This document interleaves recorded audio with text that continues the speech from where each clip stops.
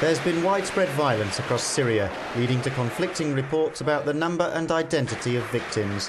This amateur footage is from the northern city of Homs, just one of several places that have seen large protests against the ruling Baath party of President Assad. Other demonstrations have been taking place in Harasta, Damascus, Latakia and Tartus, but the bloodiest incidents appear to have taken place in Deraa. Protesters there claim over 20 of their supporters have been killed and many more injured.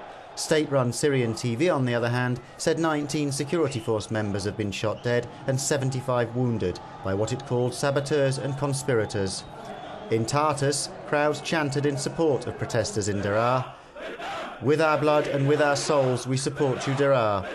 Human rights groups estimate that around 115 people have been killed in the violence so far.